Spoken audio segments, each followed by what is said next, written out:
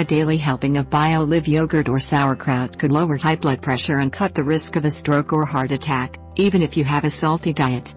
Eating yogurt high in good bacteria could help lower high blood pressure, according to new research. In a scientific first, researchers have discovered diets high in salt are killing off beneficial bacteria in our guts. Without these friendly microbes, our bodies start producing cells that increase inflammation, making our blood vessels narrower, which puts people at risk of suffering a stroke or heart attack. But the germs in the gut that are killed off by high-salt diets could be replaced by a dose of good bacteria in a probiotic yogurt drink, scientists said. Experiments on humans and mice fed the unhealthy diet found the treatment reduced inflammation triggering cells that cause high blood pressure. Yet, experts warn further studies are required before probiotics can reliably be linked to reduced blood pressure. Professor David Relman from Stanford University in California said, "Should hypertension be added to the list of conditions promoted by the gut microbiota? Future studies will no doubt tell. Yogurt therapies could tackle high blood pressure." Probiotics are commonly found in yogurts as well as fermented products such as sauerkraut. The American and German team warned it was not a license for people to consume as much salt as they like as long as they ate yogurt. But the breakthrough could lead to yogurt-based therapies to tackle high blood pressure, or hypertension, that affects 1 in 4 Britons. A diet high in salt is a major risk factor. Adults in the UK eat about 8.1 grams of salt a day, well above the recommendation of no more than 6 grams. Salt drives bacteria in the gut that cause hypertension. Professor Eric Alm, a biological engineer at Massachusetts Institute of Technology, said, "I think certainly there's some promise in developing probiotics that could be targeted to possibly fixing some of the effects of a high-salt diet. But people shouldn't think they can eat fast food and then pop a probiotic and it will be cancelled out." Professor Alm and colleagues showed a high-salt diet shrank the population of a certain type of beneficial gut bacteria called Lactobacillus murinus. As a result, pro-inflammatory cells of the immune system known as Th17, which have been linked with high blood pressure, grew in number. In the study of healthy humans, adding 6 grams of table salt to their daily diet for a fortnight reduced the lactobacillus bacteria in their gut. Their blood pressure went up, along with their counts of Th17 cells.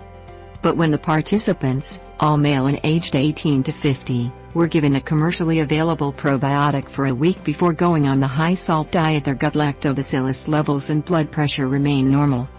This followed similar results in mice. For 2 weeks, table salt made up 4% of their diet, 8 times more than normal.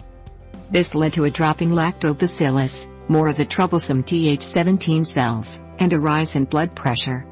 But when they were given a probiotic containing Lactobacillus murinus, the inflammatory cells went down and hypertension was reduced. It is still unclear exactly how Th17 cells contribute to the development of high blood pressure and other ill effects of a high-salt diet. Profound potential for global health benefits. Professor Alm said, "We are learning the immune system exerts a lot of control on the body, above and beyond what we generally think of as immunity. The mechanisms by which it exerts that control are still being unraveled. It is hoped the findings published in Nature will shed more light on the association between a high-salt diet and disease." Professor Alm said, "If you can find that smoking gun and uncover the complete molecular details of what's going on, you may make it more likely that people adhere to a healthy diet." Scientists have long known a high-salt diet can lead to cardiovascular disease.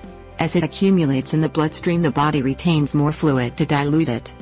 It means the heart and blood vessels have to work harder to pump the extra volume of water. This can stiffen the blood vessels, potentially leading to high blood pressure, heart attack and stroke. Recent evidence has also implicated the body's immune system in some of the effects of a high-salt diet. Professor David Relman, of Stanford University in California, reviewed the findings for the journal and said they have profound potential. He said, "Should hypertension be added to the list of conditions promoted by the gut microbiota? Future studies will no doubt tell. If this connection is real, one might predict, because of other variable factors, that the effects will be modest and restricted to a subset of individuals. Nonetheless, even modest effects are more than worthy of further study, because of the profound potential for global health benefits." A shocking 16 million people in the UK suffer from high blood pressure, the biggest risk factor for stroke and heart attacks, with over half unaware they have the condition. 7 Tips to have a healthy heart. Your heart is the most important muscle in your body. However, people don't normally take care of it like they should until it doesn't work right. Heart diseases are one of the principal causes of death around the world. To avoid them, we recommend that you do everything you can to maintain a healthy heart. How? In this article, we'll tell you tips for a healthy heart. Healthy habits are essential for both living longer and better. Reducing the risk of suffering any cardiac disease is simple. However, this depends on how much you want to change your day-to-day life. The small things in your everyday life can make the difference between having a healthy heart or suffering a heart disease. There are aspects that we can't change: sex, age, genes, etc. However, outside of them, it's worth it to make the effort. Living a healthier life to take care of this muscle is very important. Pay attention to the following advice. 1. Start eating a balanced diet. We aren't saying that you have to give up flours, fried foods, and sugars forever here. We aren't even saying that you need to start eating a vegetarian diet. However, you need to change the foods that you regularly eat. You need to avoid abusing saturated fats and manufactured foods. These are directly proportional to the risks of suffering from heart problems. Being careful with the amount of salt, red meat, and cold cuts you eat is important. On the other hand, adding more fruits and vegetables to your diet is always good. They not only let you enjoy a healthy, they also help the rest of your organs to work perfectly. Legumes, nuts, and whole flours should also be in your dishes. 2. Exercise. Being sedentary is one of the main risk factors for coronary heart disease. On the other hand, playing sports and exercising give you many benefits. Among these benefits, you find weight loss, prevention of arteriosclerosis, and a reduction in cholesterol or blood sugar. For adults, it's recommended to get at least 150 minutes of moderate physical activity per week. You can also do 75 minutes of intense exercise. The ideal activities are aerobic, walking briskly, riding your bike, swimming, or running. 3. Eat healthy snacks. This could be at home or in the office. Try to change this habit that makes you choose unhealthy foods between meals. At mid-morning, don't go for a coffee with cream with a pastry. Instead, eat a yogurt with cereals or a fruit. When you get back from work, don't just sit on the couch with a bag of potato chips. Choose sunflower seeds or almonds instead. Healthy snacks don't need to be boring or flavorless. What about carrot sticks with hummus or eggplant cream? Or whole wheat sandwich with avocado and lean chicken? There are thousands of options at your fingertips. 4. Reduce your stress. Of course, there's a close relationship between nerves, anxiety and heart problems. Some people are more prone to suffer from stress. Many people let themselves be carried away by negative thoughts. If you find yourself in this group, you need to find a relaxation technique.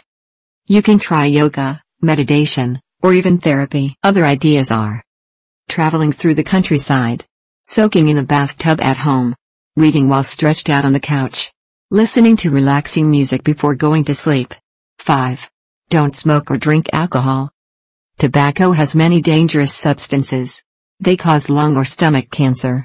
In addition, it has a toxic effect on your heart, veins, and arteries. Cigarette smoke increases the possibilities of suffering from thrombosis and reduces your blood flow. Unfortunately, you have to be careful if you don't smoke. You could suffer the same effects if someone close to you has this habit. When talking about drinking alcohol, there's a comment that needs to be made. Drinking a glass of red wine per day isn't bad, it's just the opposite. Other drinks, especially those taken in excess, can cause severe heart problems. The appearance of heart diseases is often related to drinking too much alcohol. 6. Maintain your ideal weight. Obesity and being overweight are tied to several heart problems. Your body mass index is a test that can help you. It tells you exactly how many pounds you should weigh to be at your ideal weight. However, it's not the only method available. For those of us with a bit of extra weight, simply losing a bit of weight helps your blood pressure to regulate and your arteries to become healthier. Knowing what your ideal weight or size is isn't to make you obsessed. Instead, it's to help you decide to lose weight using every method available to you. Losing little by little is healthy for those of us with extra weight. It's healthier than a miracle diet that promises to help you lose 20 pounds in less than a week. Finally, you shouldn't stop eating to achieve your objective, you'll only end up making yourself sick. 7. Get enough sleep. How much is enough? That depends on each person. However, it's estimated that you should get between 7 to 9 hours of sleep as an adult. Having good sleep habits is beneficial for your heart. This is because it reduces your risk of tachycardia or heart attacks. If you only sleep for a few hours, your body won't produce the amount of serotonin it needs. This hormone is in charge of making you feel good and comfortable. If you don't find this hormone in normal doses, it can make you want to eat and drink more.